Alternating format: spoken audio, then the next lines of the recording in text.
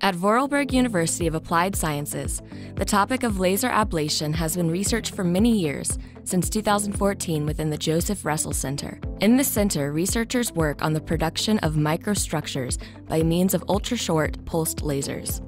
These lasers do not send the laser light continuously, but in the form of ultra-short and powerful flashes. This enables structures to be transferred even to very hard materials.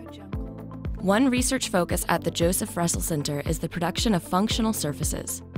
This means that a surface is changed in such a way that, for example, water drips off at certain positions.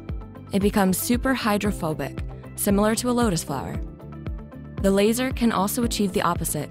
Water is absorbed from the surface like a sponge. It becomes super-hydrophilic. The researchers at Vorarlberg University of Applied Sciences have developed a new hybrid process between laser structuring and coating. This enables the random combination of properties. Thus, it is possible that water flows on an even surface like through a channel. This new production method called ClearSurface has already been applied for patent within the research partner Spectra-Physics. ClearSurface offers numerous new opportunities for application, among others also in the field of bionics, the transmission of phenomena from nature to technology.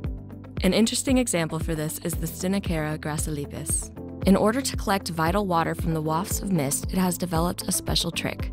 With the particular form and wetting contrast of the wings, drops are collected on the back, which then flow to the head. Within the framework of a master thesis, it has been possible to model the surface of this mist-drinking desert beetle with the help of ClearSurface. Like the beetle, the bionic glass surface collects water from the air with great efficiency. Researchers at Vorarlberg University of Applied Sciences are exploring further innovative opportunities to use ClearSurface in the future.